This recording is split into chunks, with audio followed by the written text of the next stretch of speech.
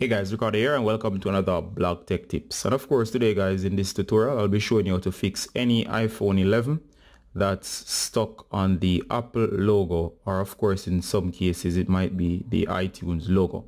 And right now I'm going to show you what that screen looks like, and it's stuck on this particular screen.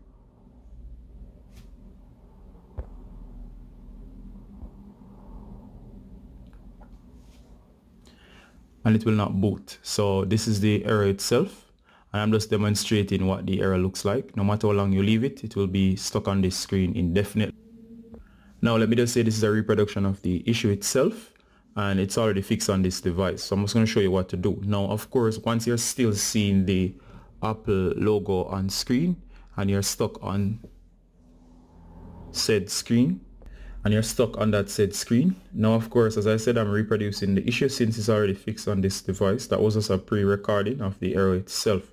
Alright, so in order to fix that particular issue where your device is not starting up fully and it's stuck on the Apple or the iTunes logo, simply do the following. So of course the screen will be as blank as you're seeing right now.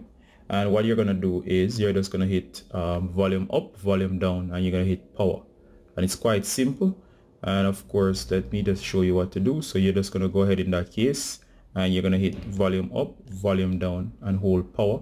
Of course, nothing will appear on screen, seeing that you'll be at the blank screen and your device is not booting up. And as seen here, it's just going to simply, you're going to keep holding the power button once you do the volume up, and as soon as you see the Apple logo again, when the screen flickers, you're simply going to hold, and once you hold, you should be at this screen here, and this time you're going to give it a little bit more time and it should boot right up. As I said, this is a reproduction of the issue, so that's what I did to actually fix my issue where it was stuck on the Apple logo. And of course the device will boot up fully as seen right here, and all you gotta do in that particular case is simply unlock your device, and once you unlock, you should be good to go. Alright, and as you see, I'm unlocked and it should be working after this. Alright guys, so as usual, it's Ricardo Gardner from Blog Tech Tips, basically showing you how to fix a very common error where your device or your iPhone 11, iPhone 11 Pro or iPhone 11 Pro Max basically becomes stuck on the boot screen or the Apple logo. Bye guys, until next time.